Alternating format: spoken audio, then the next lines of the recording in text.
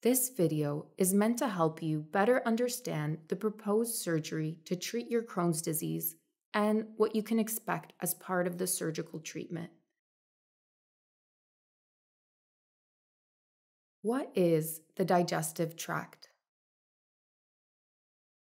The digestive tract includes the esophagus, stomach, small intestines, also called the small bowel, and large intestines, also called the large bowel or colon. The last part of the small intestine is the terminal ileum. The major function of the terminal ileum is to absorb vitamins, for example, B12, and water from the intestinal contents.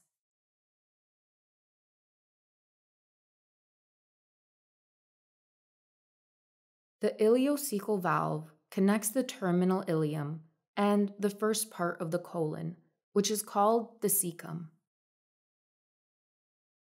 The ileocecal valve is responsible for controlling the emptying of the contents of the terminal ileum into the colon. The colon is a tube-shaped organ about 5 feet in length that absorbs water from the stool to change its consistency from liquid to solid stool. What is Crohn's disease? Crohn's disease is one of the inflammatory bowel diseases, IBD, that can affect any part of the bowel from gum to bum and can affect all layers of the bowel wall. Crohn's disease typically affects the part of the bowel where the terminal ileum and the cecum connect. Crohn's disease is treated by medications, but sometimes surgery is required to remove sections of diseased bowel. People with Crohn's can also have complications, such as strictures, narrowing, or fistulas, where tunnel tracts occur between parts of the body and require surgery to be removed. What is a stricture? A stricture is a narrowing of the bowel caused by inflammation and scarring when the body tries to heal. When a stricture becomes too narrowed, food and bowel contents cannot get through, and an obstruction occurs. Medications might reduce the inflammation, but often chronic strictures are comprised of scar tissue, and surgery may be recommended to remove the stricture. What is a fistula? A fistula is a tunnel that forms between 2 or more parts of the body, for example, between bowel loops. Once a fistula has formed, it is hard to resolve by medications, and surgery to resect that part of the bowel may be required. What is a resection? A resection of the bowel means that the surgeon will remove the diseased section of your bowel. The most common type of surgery for Crohn's disease is the ileocolic resection, where a short part of the terminal ileum, the ileocecal valve, and the cecum are removed. The healthy sections of the bowels are reconnected at the end of the surgery.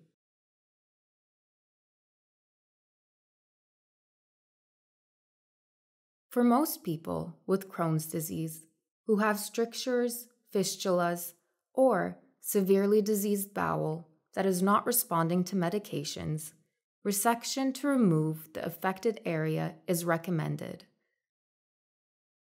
Before the operation can be performed, additional tests may be required.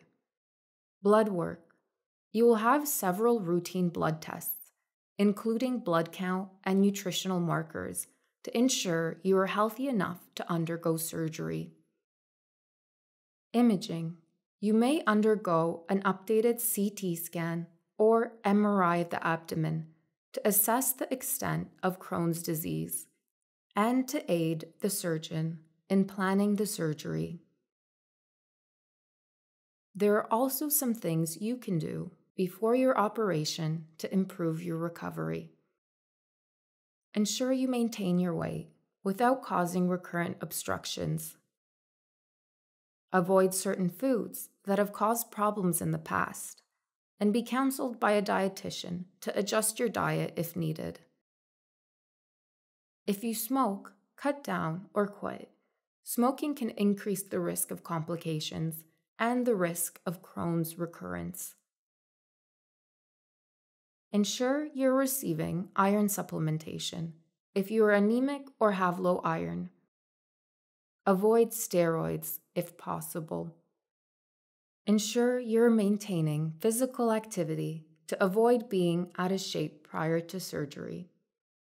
Please follow surgery preparation instructions provided by your surgeon.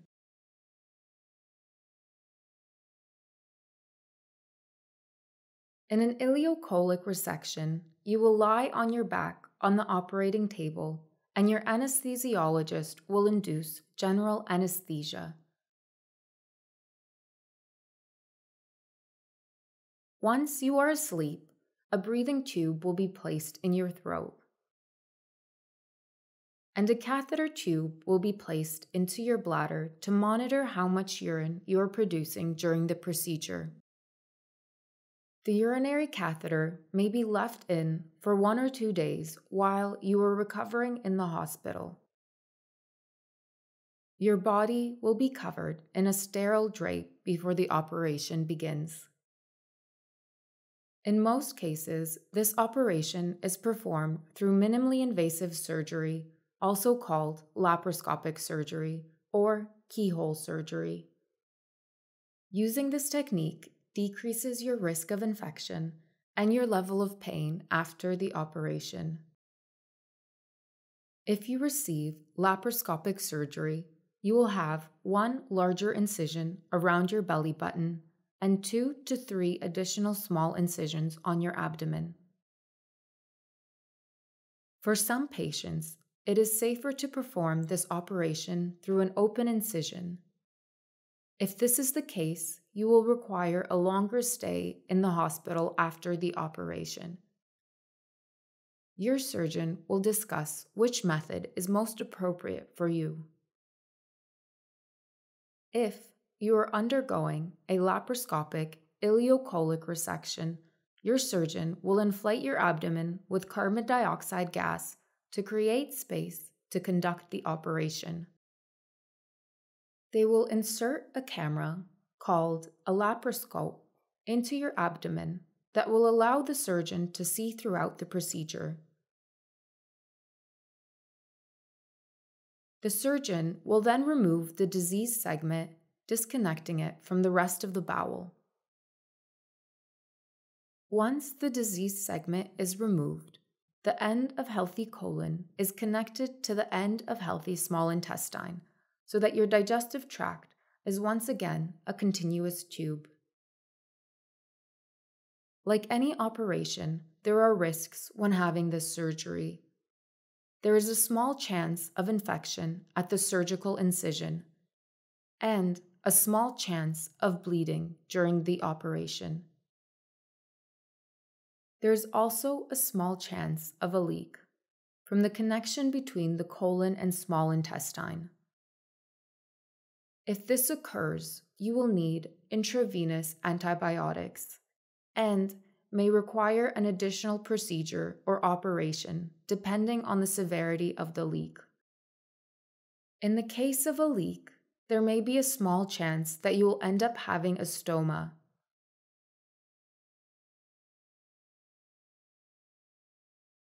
To make a stoma, the surgeon brings the small or large bowel to the skin through an opening in the abdominal wall.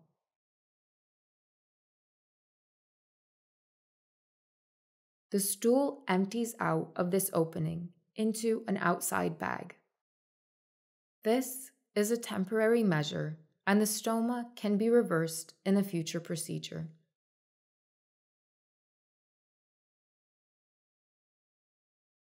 Most patients who have had an ileocolic resection will recover for 3 to 5 days in hospital and continue the recovery at home.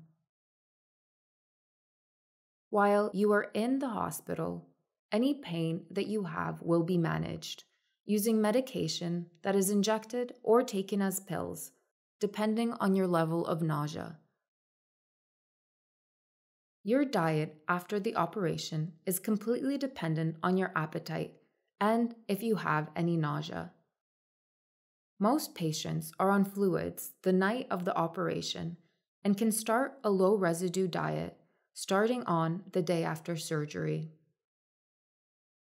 Either way, there is no risk of damage to the colon or the new connection by eating. One of the most important things you can do to help speed your recovery is to start moving around on the day after your operation.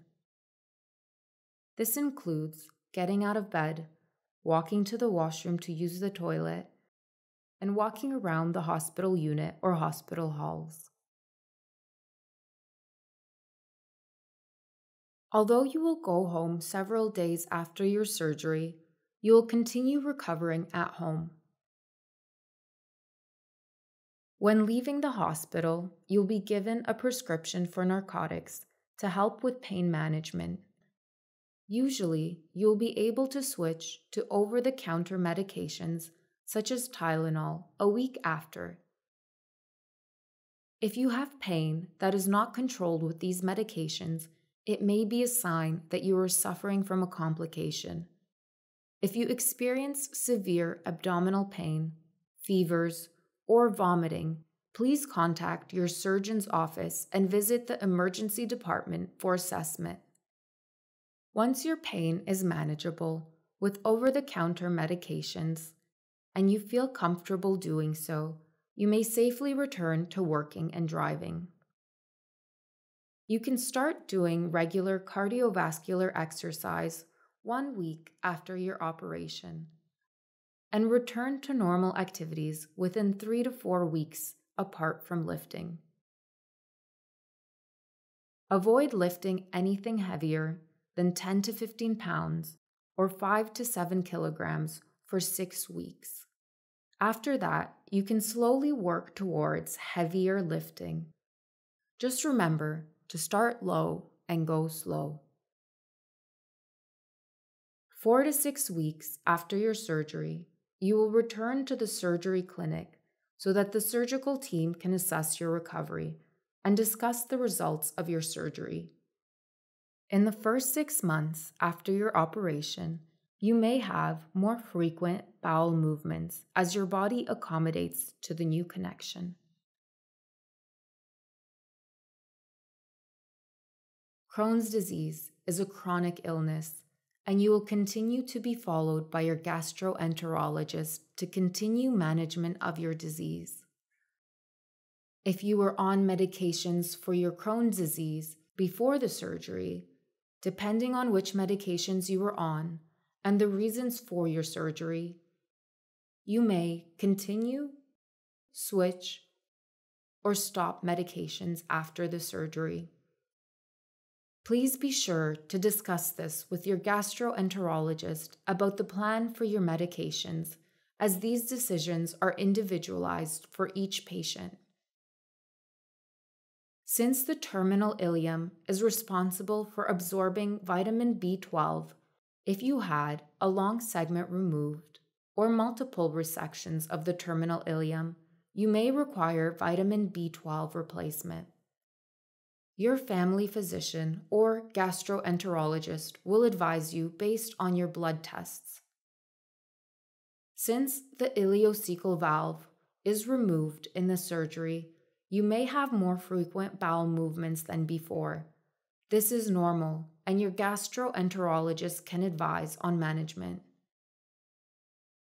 If you had recurrent obstructions and the disease segment was removed, you should be able to resume and liberate your diet under the guidance of your dietitian and gastroenterologist. Please do not hesitate to contact your healthcare provider if you have any additional questions. Crohn's disease is a lifelong condition, but your healthcare team will be ready to support you in every step of the way.